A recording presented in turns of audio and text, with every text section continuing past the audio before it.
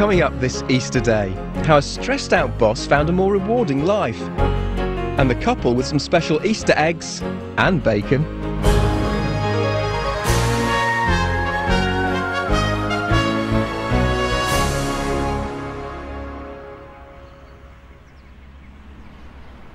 Hello and welcome to Lichfield Cathedral, here in the heart of England, and the stunning setting for our Songs of Praise celebration of the most important day in the Christian year, the resurrection of Jesus from the dead.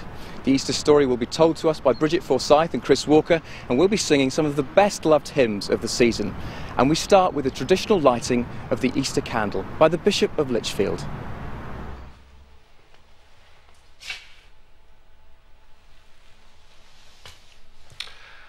Alleluia! Christ is risen. He is risen indeed. Alleluia!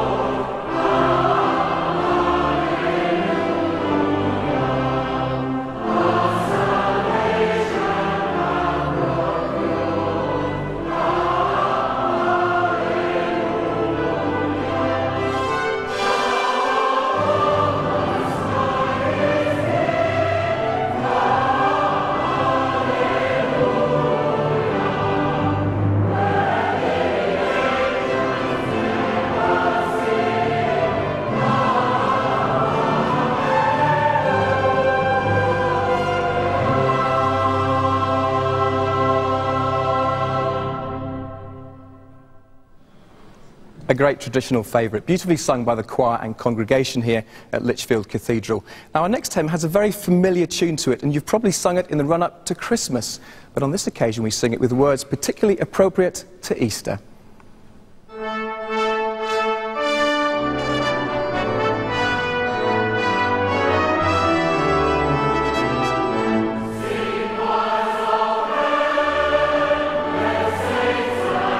is risen.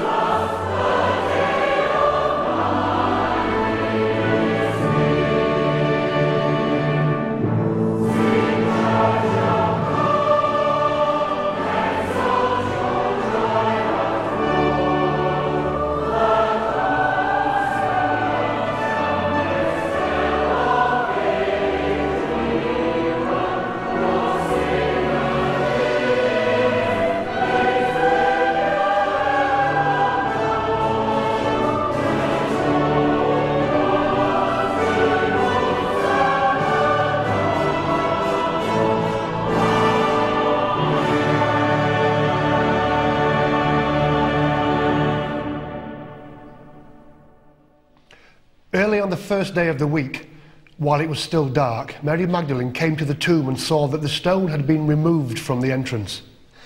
So she came running to Simon Peter and the other disciple, the one whom Jesus loved, and said, "They have taken the Lord out of the tomb, and we don't know where they have put him."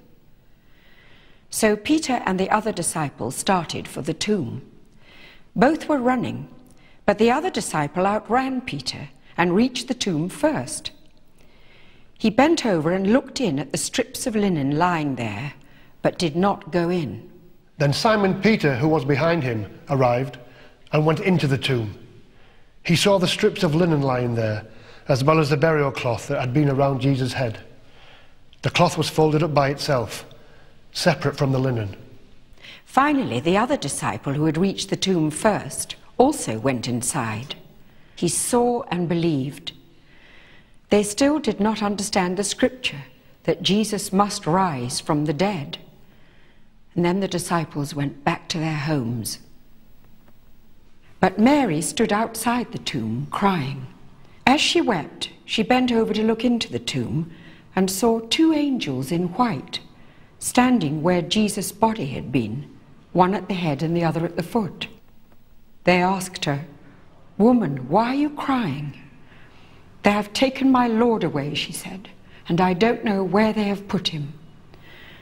At this, she turned around and saw Jesus standing there, but she did not realize that it was Jesus. "Woman," he said, "why are you crying? Who is it you are looking for?" Thinking he was the gardener, she said, "Sir, if you have taken him away, tell me where you have put him, and I will fetch him." Jesus said to her, "Mary." She turned towards him and cried out in Aramaic, "Rabboni," which means teacher. Jesus said, "Do not hold on to me, for I have not yet returned to my Father. Go instead to my brothers and tell them, I am returning to my Father and your Father, to my God and your God." Mary Magdalene went to the disciples with the news, "I have seen the Lord."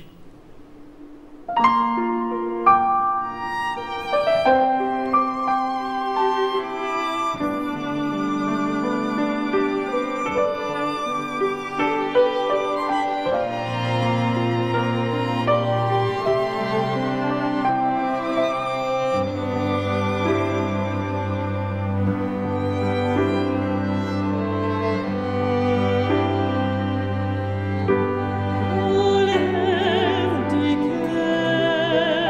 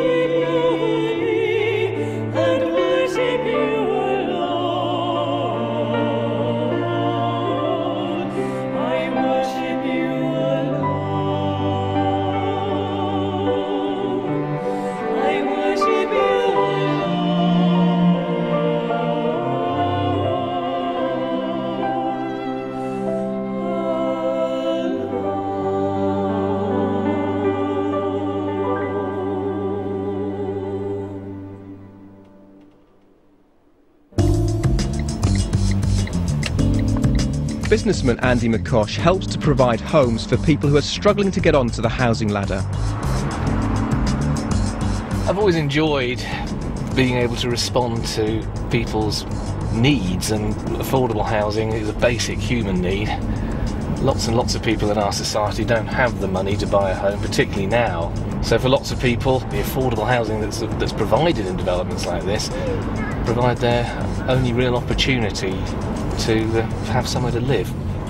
To be able to build the homes for them is something that gives me a lot of motivation, a lot of satisfaction.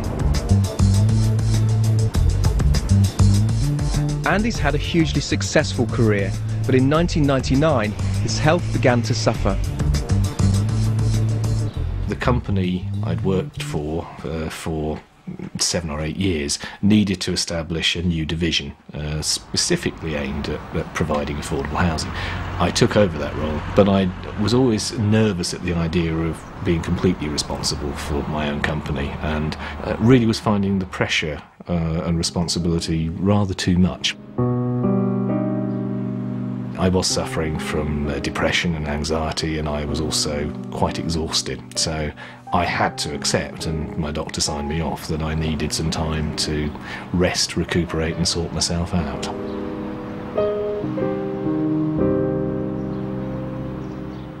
I was completely closed down and not really talking to anybody, and I would probably walk 8, 9, 10 miles every day. The more time went by, I felt much more peaceful within myself, and I was able to try and give time to what it was I was here for and why I was here, and actually found myself beginning to understand that there probably really was a God out there that cared about me. And overcoming all my old objections, I found myself going to church for the first time, age 42, on my birthday. I could really begin to feel Jesus calling then, you know, that constant calling and purpose, and the beginning to understand about his love and his desire to look after us and bring us to him. After 3 months, Andy felt well enough to go back to work. The job's still very important, and I still enjoy what I do very much, but it's one thing as opposed to the main focus. In the church, you're brought to people who live locally, who are your neighbours or are in the village next door or whatever. That relationship begins to matter, and it actually brings you back to some extent to the roots of proper local living. And people, sometimes in just small groups, can make a difference. However you approach Easter, it's really about the hope and the salvation and the understanding of Christ's sacrifice. It's just so humbling, but also absolutely available to everybody. Therefore, whatever your situation, the hope's there, and that's a value that will never change for me now, I think. And having felt that presence in my life, I can't see any way back from that, which is great.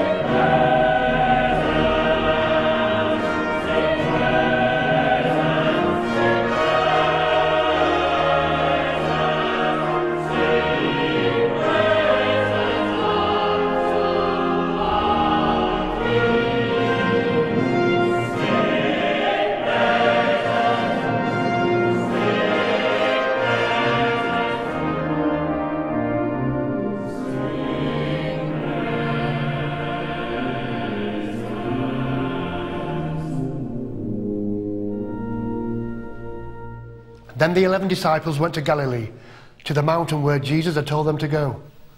Then Jesus came to them and said, "All authority in heaven and on earth has been given to me. Therefore go and make disciples of all nations, baptizing them in the name of the Father and of the Son and of the Holy Spirit, and teaching them to obey everything I have commanded you. And surely I am with you always to the very end of the age."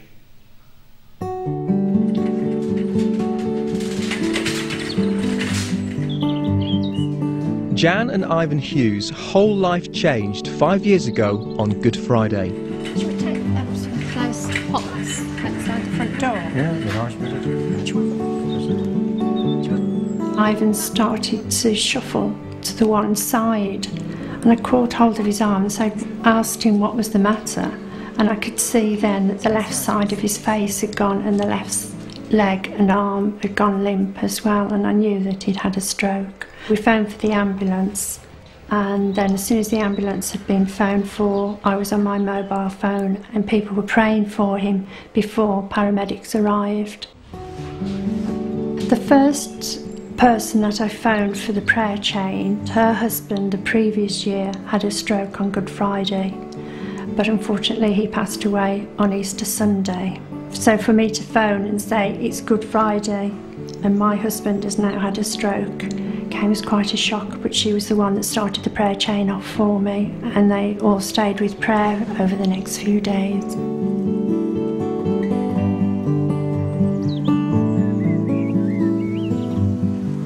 With Ivan having the stroke, this then meant a big change in our lifestyle. Obviously, being self-employed, if you don't work, you don't earn. So we were living off savings. He did return to work eventually, but he's always been in the construction industry, which is very physical work, and it was too demanding for him, and we could see that his health was suffering. We decided that we would sell our retirement bungalow, which was absolutely beautiful, and buy another property to do bed and breakfast and try and earn an income off that.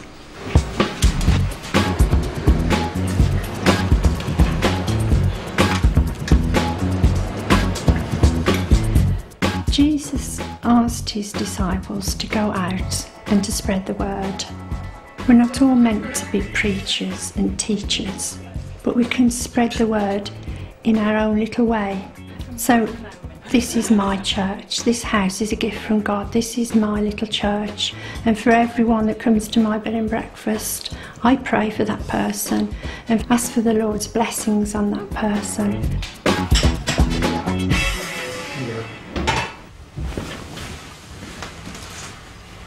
I'm the type of person that likes to look at every little detail and make sure that the little details are in the room that they have. And the Father's like that. He cares about every little detail in our lives as well. And again, that is passing on the love of Jesus to other people, to see that they are loved as he wants us to love them. Since we've been able to take on the bed and breakfast, and Ivan helps me run it, it's a partnership, we run it together. Okay. Life now looks far more secure than it has done for quite a few years. I'm sure that eventually that, yes, it will all come together and it will work because God's hand's on it.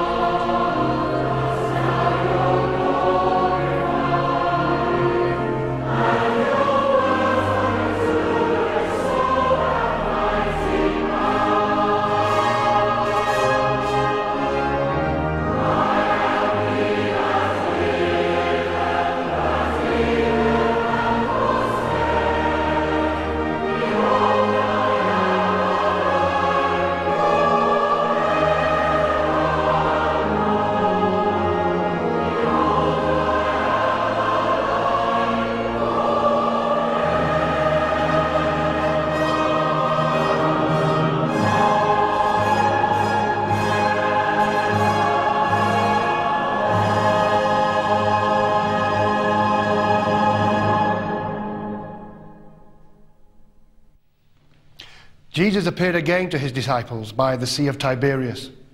It happened this way. Early in the morning, Jesus stood on the shore, but the disciples did not realize that it was Jesus. He called out to them, "Friends, have you no fish?" "No," they answered. He said, "Throw your net to the right side of the boat and you will find some." And when they did, they were unable to haul the net in because of the large number of fish. When they landed, they saw a fire of burning coals with fish on it and some bread. Jesus said to them, "Bring some of the fish that you have caught." So Simon Peter climbed aboard and dragged the net ashore. It was full of large fish, 153 of them. But even with so many, the net was not torn. Jesus said to them, "Come and have breakfast." None of the disciples dare ask, "Who are you?" They knew he was the Lord. Jesus came and took the bread and gave it to them and did the same with the fish. Now this was the third time that Jesus had appeared to the disciples after he was raised from the dead.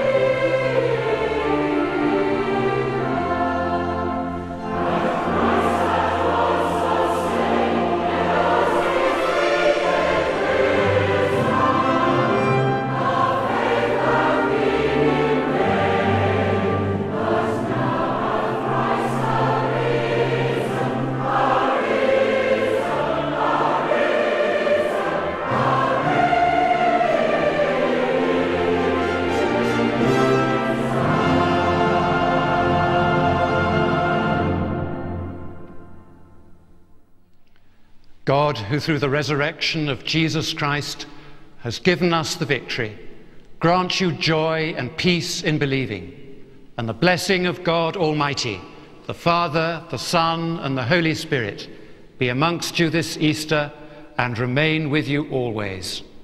Amen. Amen. Well, that's just about it for our Easter celebration from Lichfield Cathedral. Thank you so much for joining us. I do hope you've enjoyed it. We finish now with one of the most popular and inspiring of Easter hymns, Thine Be the Glory, Risen, Conquering Son. From me and from all of us here, a very happy Easter indeed.